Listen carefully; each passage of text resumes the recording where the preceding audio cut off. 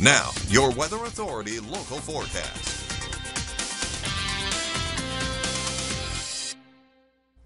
Welcome back and good morning and happy Wednesday. Taking a look outside at our RV World Yuma Skycam. It's a great morning. We're seeing lots of sunshine and those clear skies and a little breezy out there as well. And looking at our future wind gusts for our afternoon, we will have those breezy conditions with us today. So let's take a look at our future wind gusts. So we'll see those winds in the afternoon around 10 to 15 miles per hour in some areas, and then they'll start to strengthen just a little bit in some areas around 20 to 25 miles per hour through our afternoon and evening hours. So staying breezy through our afternoon, and even looking at our air quality index presented by Imperial County Air Pollution Control District, still looking pretty good out there. So we have moderate for Brawley, and everywhere else is looking pretty good. So no concerns with our air quality as of right now.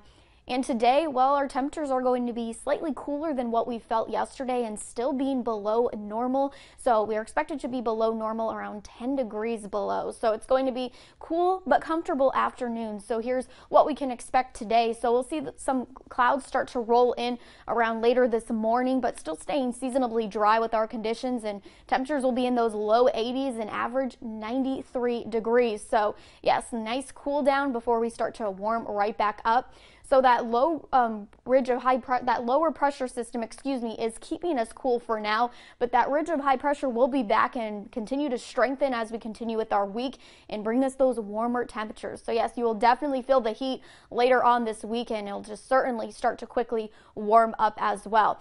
Now, here's what we can expect for tomorrow. Just a little bit warmer, but still staying in those 80 degrees. So we'll see those upper 80s come tomorrow.